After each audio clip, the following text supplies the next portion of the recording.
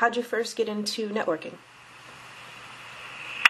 Oh, geez, that's an interesting story. So I went to school in Michigan. That's where I grew up, and I played hockey.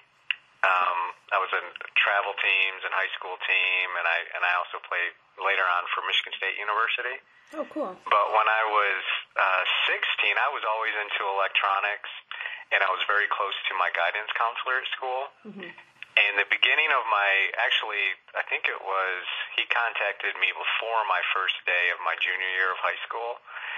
And he told me, he said, Seth, I got this opportunity for a co-op program I think you'd be perfect for. And so we got to talking, and it actually was with the state of Michigan as a computer technician to start. And so I went on an interview, and shortly after I started, probably the second week of my junior year, I actually would go to school for 3 hours, and then I would go to the state of Michigan on a co-op program, and I would work the rest of the day. Well, that's a better way to spend high school days. I'm sorry. I know, right? Absolutely. So I spent my junior and senior years of high school going to school for 3 hours, and then I would go work. I would get paid, but I'd also get graded for it as a computer / network technician for the state of Michigan. So that really was the start of my career in this industry. And I kept that position in college as well. And then when I was done, I moved to Electronic Data Systems, Ross Perot's old company, and just went from there. So I started when I was 16. Wow. Did you ever get to meet Ross? I'm just kidding. Actually, it was after he had sold it to General Motors. Oh, okay. So EDS, when I was working there, was actually owned primarily by General Motors. Okay. Yeah, then they went private again, and now they were bought out by Hewlett-Packard.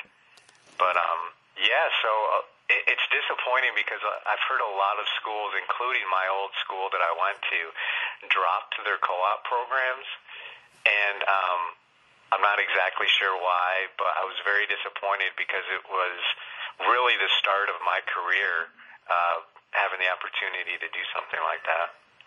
Yeah, it sounds like something great for students, not just in technology, but certainly these days in technology, just to give them something to do and get them something to work with. Yeah. What did you learn through that program about yourself? Well, I went to work, and I was an employee, so I was thrown right into the fire from the very get-go, as far as learning about not only troubleshooting, probably the first 6 months or so, I mainly worked on hardware and software of desktop computers back in the day.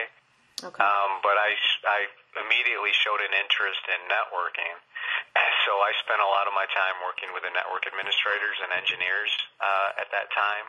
And I quickly moved more and more into roles of being able to assist on network configuration engineering and troubleshooting. Okay. So what, over the years, I'm assuming you've continued that training and picked up some certifications and whatnot. I'm going to ask a question. This is something that I've heard a little bit. We go back and forth with some stories. Certification's good. Certification doesn't really mean anything these days. What do you think? Well, for me, especially at the time, certifications were vital for me. This was back in the mid-'90s when I was in high school and then going into college. And by the time I started taking college courses I went for telecommunications, and I did a bunch of computer science stuff too. But the stuff that they were teaching, a lot of it was so outdated. And a lot of it was stuff that I was already doing, things that have progressed beyond what they were already teaching. So I had a hard time with my college class, not as far as grades, but as far as being interested. Because I had already been doing the work for a couple years by the time I got to college. Yeah. And like I said, most of the things that they were teaching were outdated and not even true at that point. And I used to offline get into debates with my instructors about how things were changing and really not understanding the relativity of the stuff that they were teaching. So that was interesting. But so the reason I bring that up is because certifications quickly at that time became a way for me to stay interested and also prove my abilities as far as the industry was concerned. So I spent probably the first 10 years of my career doing a lot of certifications. Some of the higher ones were 3 different MCSEs, which is the Microsoft Certified Systems Engineer. Yeah. Yep. I did 3 versions of that, and then I've been working with Cisco gear since I was about probably 20, so 21, 22 years. Wow. I've been working with Cisco gear, and their certifications have always been kind of an industry standard as far as proof of knowledge and networking. So I went as high as a CCNP, and I had plans to take the CCIE, but the way that my career went, I just decided not to go that route. But probably the first 10 years of my professional life, I did a lot of certifications. And it's interesting how you say that, how things were changing so much. Every single person you talk to today would probably say the same thing now. It's all in the midst of a big evolution for networking. Yeah, and I think, certifications mean something different to me today than they did back then, mainly because of, like I said, the time frame. When I got into this industry, there was some change going on. And like I said, for me to keep interest, certifications were vital for me, and also be able to prove that I could do, get me in the door to talk to people, that I could do the type of work that was relevant to the industry at that time. Right. Whereas the college courses were kind of useless to me at the time, to be honest with you. I hate to say that, but it was just the way that it was at the time. Okay. Well, what do you like most about your job and networking in general? Things have changed so much in the last 10 years. Well, I'm definitely an engineer at heart, so I enjoy building solutions. That's one of my favorite things to do is take a complex scenario and engineer a solution that may be complex but simple to manage, if that makes sense. So I feel like there are a lot of guys in the industry that understand the technology and can build solutions, but for me, the challenge for me is constantly building a solution that not only meets the needs of the solution, but also is somewhat simple to manage. For me, technology, I think the goal of technology is to make, even in our personal life, is to make our personal lives a little more convenient and simpler to manage. Yeah. I believe it's the same when it comes to the business.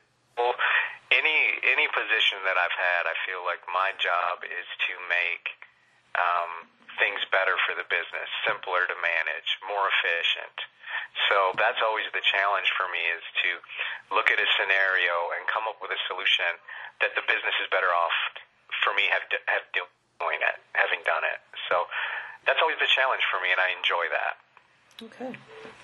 Tell me about a project recently that you're proud of or that met these things that you're telling me about.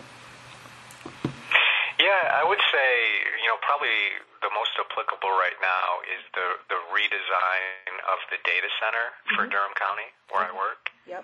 I was given the opportunity when I started here. I've been here about 2.5 years, and I was given the opportunity to redesign the data center network infrastructure from ground up. They were at the point where it was due for a life cycle replacement. Okay. And I was given the opportunity to say, okay, starting from this point forward, how do we want to redesign and carry the Durham County into the future? So I selected a software-defined solution with Cisco with their ACI product. Yep. And I designed and implemented. It's been up and running in production for about 1.5 years now. The data center for Durham County that we've continued to build upon, that is continuing to make the management of the network at Durham County much more efficient, including automation and a central point of orchestration. So that software-defined, that SDN environment, what were some of the challenges you faced trying to migrate everything into this new environment, and how did it work for you?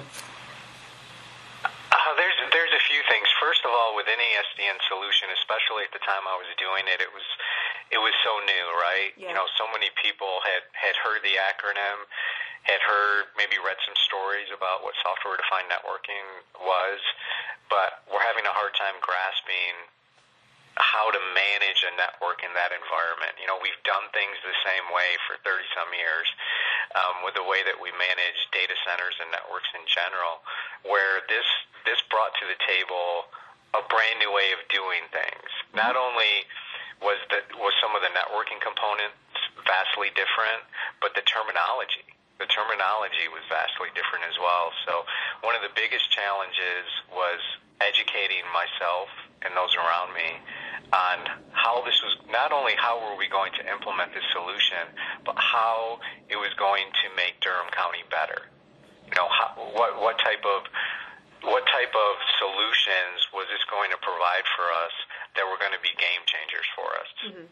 So that was a challenge. And then I think for the migration, one of the biggest challenges was just getting everybody on board. We have different teams here that are kind of siloed off, yeah. And this new data center platform required all of us to kind of get on board and adopt it. So it had to break down those walls and those barriers between the different departments so that we could all build the best platform possible for Durham County that would benefit not only the team that I work on, but also those around us as well, because this wasn't just for us, this was for all the teams associated with IT. What does it mean to be application-centric? What is this new way of doing things that you're telling me about? Yeah, the application-centric really is, in the network world, we've just cared about, okay, can this network talk to this network? Mm-hmm. What ports need to be open? How do we secure it? Okay, great, we can all talk to each other. But as far as having visibility into the applications that are running on the network, it's always been very limited without additional software services that run against that network, and then we could gain visibility. With an application-centric model, we're able to take a step back and not worry so much about network requirements, but worry about application requirements. Okay. And that is a big change from a network engineer perspective. Huh. I guess that puts the business needs front and center more likely than the... Exactly. So we're able to, on top of that fabric, group our endpoints and our servers into application needs rather than network needs. Mm-hmm. So we've always been very specific on routing within the network. Okay, this application can talk to this application because the network says that it can. Or this network can talk to this network because we have a rule that says that it can. Now we're able to group services, servers, applications together in a way that makes sense, where we don't really care about what network they're associated with, what VLAN they're associated with. We just group them together, and then, like, the great thing about ACI is then we can monitor that application health itself from within the main console in ACI, so that we can see exactly what's going on with that specific application at any given time. Oh, okay. And then you give it the resources that it needs or it doesn't need. Correct. Yeah. Correct. So what is it? Yeah, so that's interesting because we haven't seen a lot of users of Cisco ACI. They've kind of been trying to build their use case for the last year or so. So what makes... Yeah, I've been working a lot with Cisco. I've done... I just recently did a webinar that had about had over 100 people that ended up joining in, and it was geared all around ACI and the approach that I took to it, the mm-hmm. use cases, the benefits, things like that. And we've also done some videos and things like that with Cisco. What I find whenever I talk to any other any other engineers, any other peers, is there seems to be still a lot of fear associated with going to a solution like this. And from my talks with people, it goes back to, well, we've always done things the same way, right? We know how to get into an SSH session or a console session on a switch. We know how to program them. We know the language very well. We can script things against them to kind of automate things. It's very predictable and it's very comfortable. Well, a solution like this kind of blows that up. And there tends to be a lot of fear with people. Well, I don't really know what to expect now, right? I really don't. How do I configure this stuff? How do I troubleshoot the network at this point now that you're giving me a different interface to do things in? So I find that a lot of people don't really even start looking at it unless they have a life cycle replacement that might initiate, okay, let's take a step, look at what the future of our data center needs to look like. And whenever I talk to people like that, I just really encourage them to don't even think about it.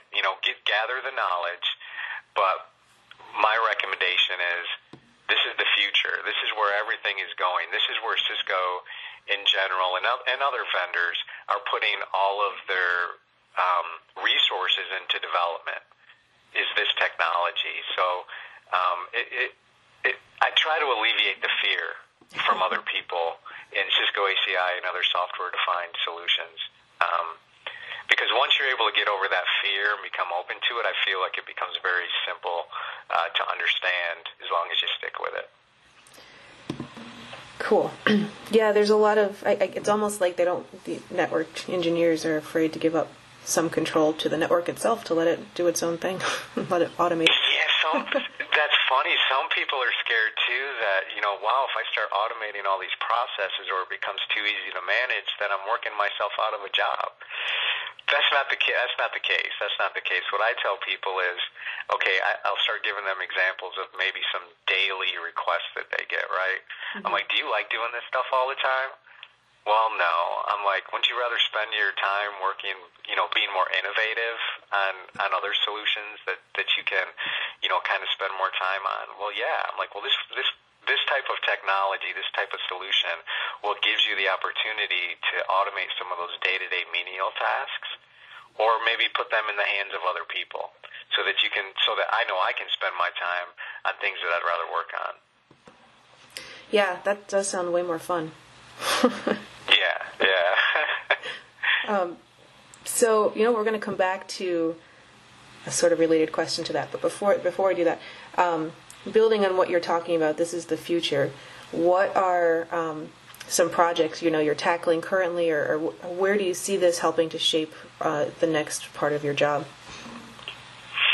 Well, it's funny you ask. So right now I'm embarking on a similar solution outside of the data center in our enterprise network. Uh-huh. So I'm building right now the foundation for. Have you ever heard of Cisco's DNA Center? Yeah, I've come across the name. I don't know too much about it. Yeah, so Cisco's DNA Center, you may have seen commercials about network intuitive or heard that word, or intent-based networking. Oh, yes. Which is another. Yes, we've done a couple. Yeah, which is another big acronym going on right now. Yeah. I get so sick of these acronyms, but because every salesperson wants to write about them and things like that. But the basics of it, of Cisco's intent-based networking, all revolves around what's called their DNA Center. DNA Center is going to be the software-defined controller for the enterprise network. So it's taking that same type of model in the data center and now bringing it out to the enterprise. Here's what I talk to people about. A data center in general for an organization like Durham County, for the most part, once it's up and running, once it's configured, once things are stabilized, on a day-to-day basis, there aren't a lot of changes that go on. As long as things are running okay, there's not a lot of changes that happen on a daily basis. I don't get a lot of requests for the data center. Okay. The majority of the work is out in the enterprise. We have 50 sites with a bunch of switches and a bunch of routers, and different pieces of gear out there, wireless controllers all over the place. When we have issues or we have requests, more often than not, they're at the enterprise level, not in the data center. So DNA Center is going to be that central point of automation and orchestration for the enterprise. Okay. So that's currently what I'm working on right now. And with Cisco's solution, DNA Center has hooks directly into ACI. So what I'm going to be able to do is have policy that from a user's laptop, desktop, whatever they may be using, once they connect into the network, they'll have a policy associated for them, for their user ID and or the device that they're connecting with, that will carry through the enterprise and into the data center. Not only that, but I'll be able to manage all of the network elements, all the network devices from a single point of orchestration rather than from device, site by site by site.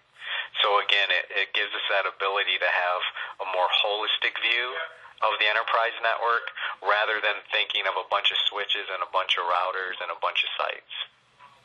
So it offers a big advantage for an organization like Durham County because we don't have a huge staff. There's 4 of us in my department that manage this entire network. Wow. One of them's the manager who doesn't do any of the technical work. So the goal of all of this is to take out as much of the complexity as we can and add a bunch of efficiencies to how we're able to manage this network on a day-to-day basis. Sounds like quite the project. When are you hoping that's going to be done or next steps? Well, I hope to have the initial pieces of it up. I'm working on some of the cornerstone pieces right now, one being Cisco ICE, and also I actually just got Cisco StealthWatch online last week. The DNA Center, which is the actual SDN controller, probably February sometime. I'm hoping to have that online, and then we can start adding all of our devices to it and start building our policies. Okay. So it's coming up. Yeah, it's coming up, definitely. You talked about, so was that a security component I heard you mention? Cisco... which piece? Oh, I'm sorry. You just said it and it's gone. StealthWatch? StealthWatch, thank you. That's it. Is that... Yes. Yep. StealthWatch is analyzes the behavior of users and devices on our network. Okay. So it's an amazing product, and it has... The reason why we decided to go with it, a lot of people that are doing DNA Center... Cisco ICE is a requirement for DNA Center, but Cisco StealthWatch is not. I think you're missing a major component if you don't, or to me a vital important component with StealthWatch, because StealthWatch becomes the enforcement piece.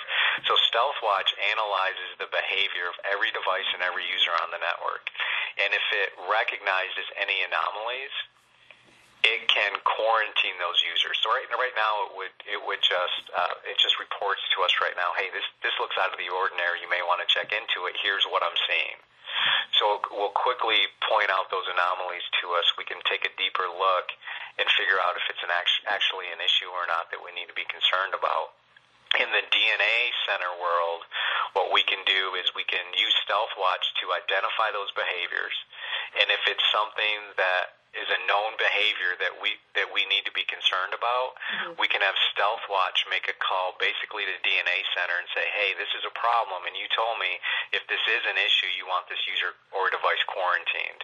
We can automate that process based on our policies to if there's malware detected on a device in our network, ransomware, any type of virus, we can automatically, without even having to do anything manually, quarantine that device, have it report to us so that we can now report it to the proper group to have that system remediated. Okay, yeah, I was so curious. It's this whole automated process that's going to make us look like rock stars, to be honest with you.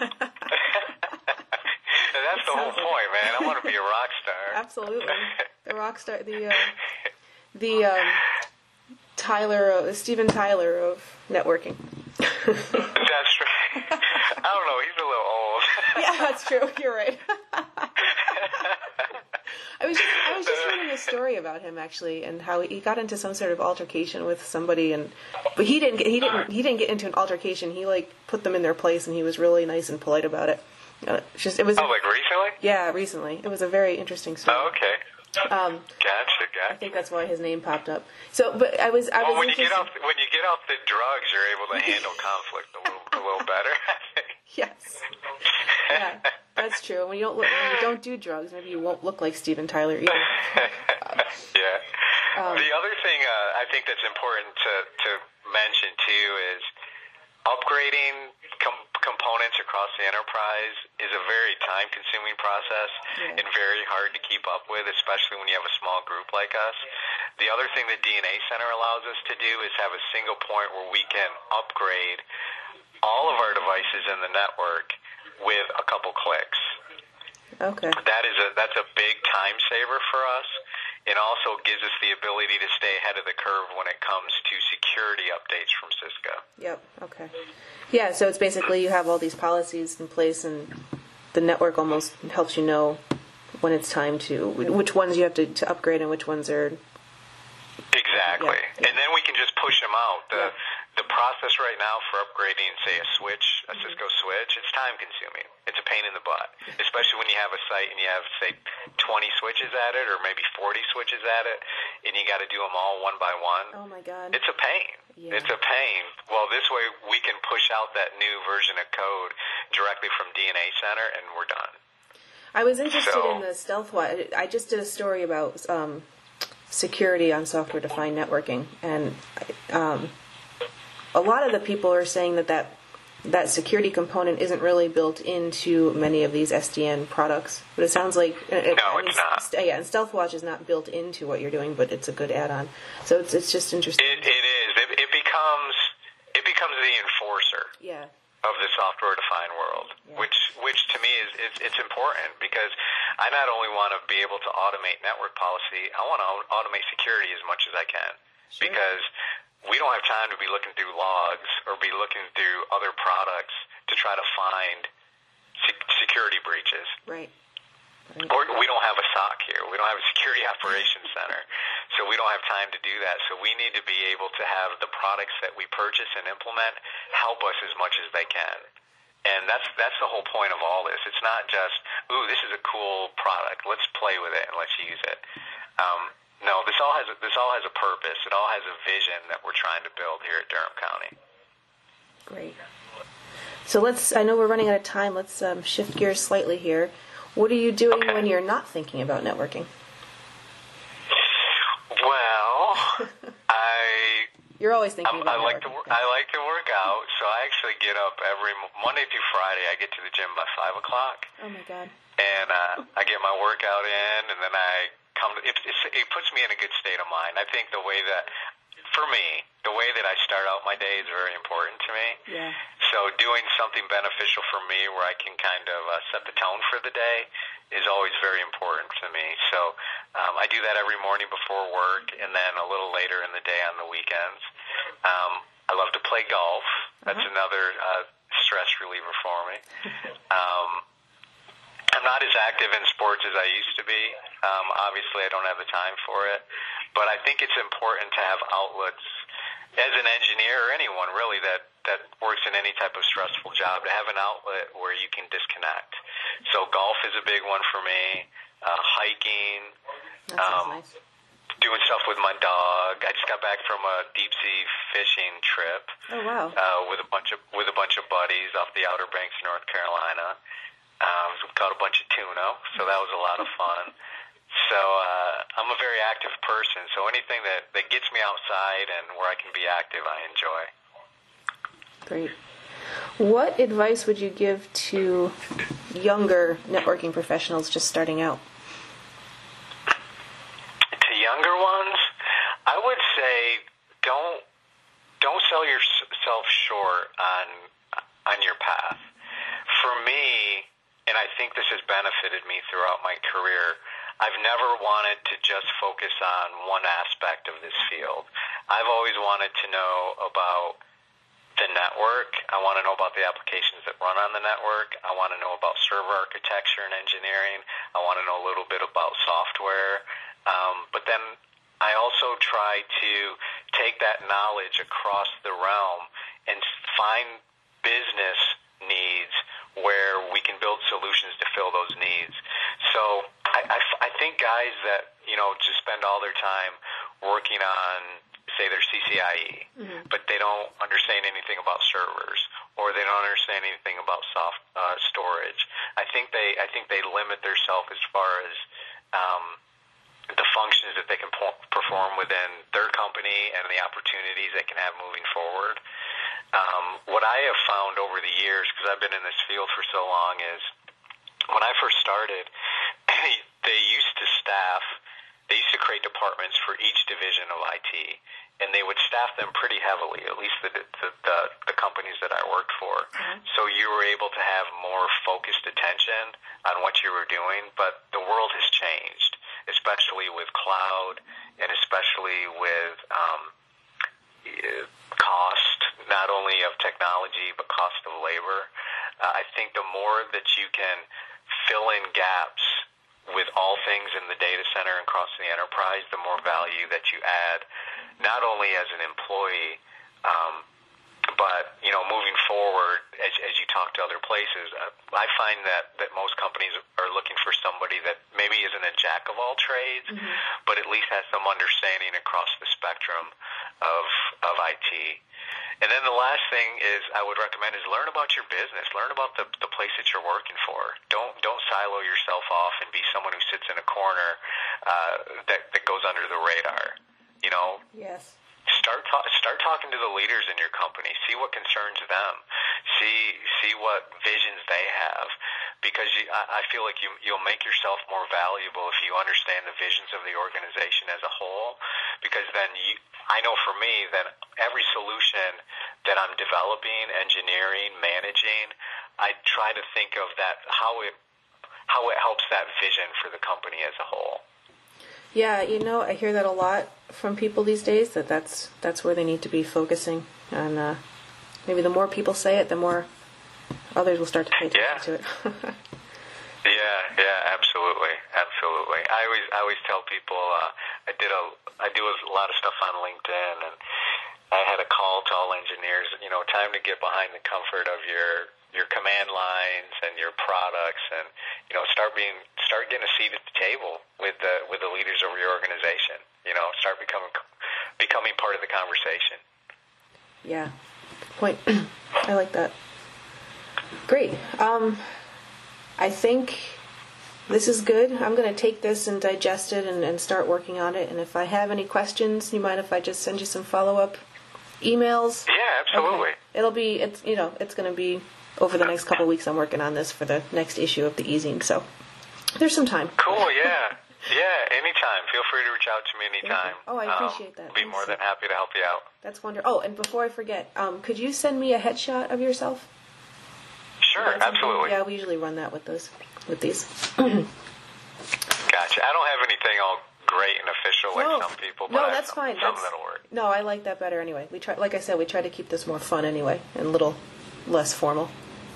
All right, sounds good. But, hey, all right, thanks, Gina. A picture of you with one of your tunas from the trip. That'd be cool.